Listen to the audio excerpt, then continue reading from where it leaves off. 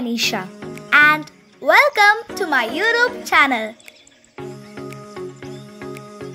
Nowadays, we can't go to our respective schools for studying because of this coronavirus or COVID-19. But we are continuing with our online classes. This video will be really helpful for the people who are attending their online classes through their mobile phones. Tip number 1. Keep the brightness of your mobile screen as much low as you can.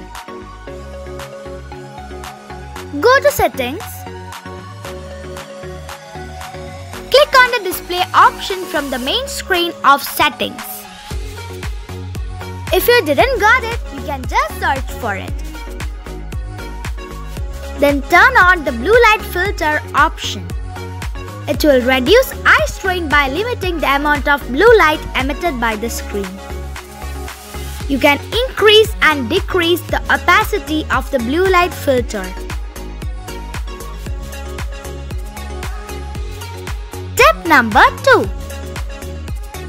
Don't keep your mobile phones too close to your eyes while you're attending your online class as well as while you're playing with your mobile phone. Method 1. Find a place for slanting your mobile phone to a distance from your eyes. Method 2. If you have a tripod stand, then you can set your mobile phone and keep it in a distance for attending your online classes. If you like my video, please subscribe to my channel and click on the bell icon to get notification of my videos.